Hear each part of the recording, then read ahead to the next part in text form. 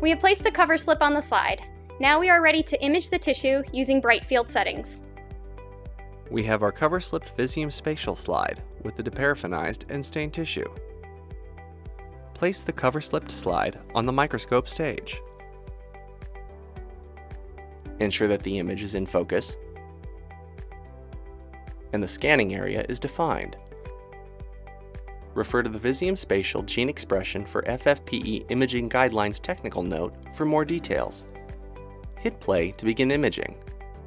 We will image all capture areas individually at the desired magnification using Brightfield imaging settings. Ensure that the fiducial frames are captured.